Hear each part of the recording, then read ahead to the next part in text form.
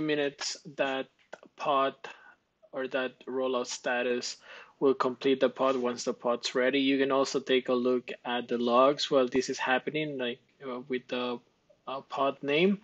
Um, I did that just to verify that it's up and running.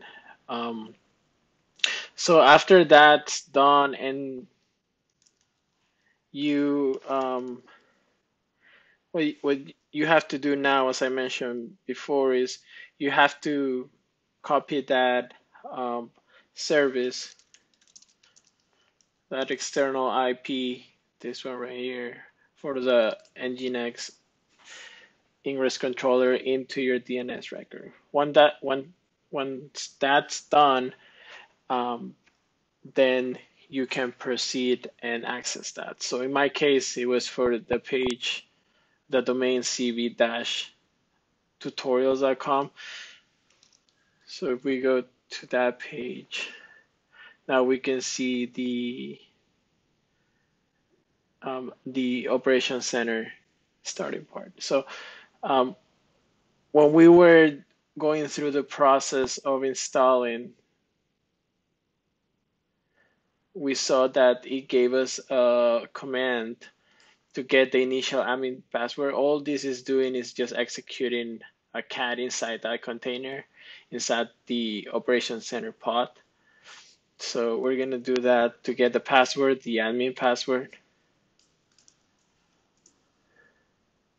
So this is the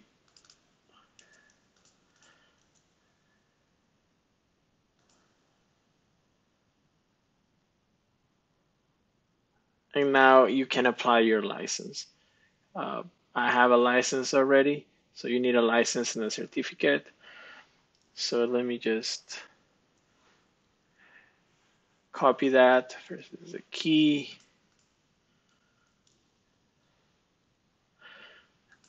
And then I have the certificate as well. So I'm using pvcopy to do that.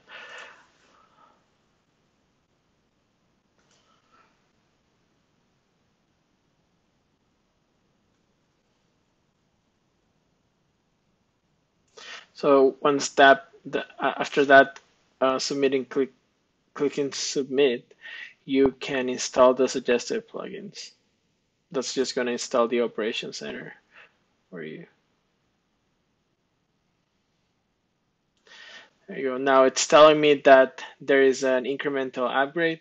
So I'm going to go ahead and do that.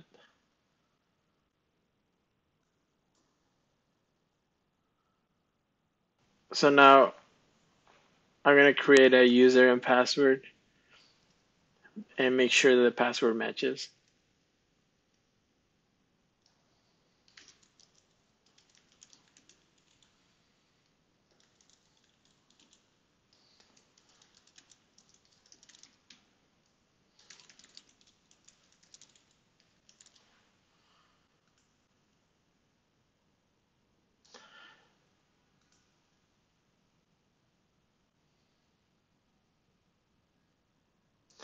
And now it's going to restart the pod. So if we take a look,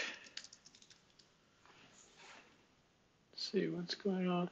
So it's not ready yet. So we just need to wait for a little bit until it comes back. And you can always tail the log if you want to know what's going on with the pod.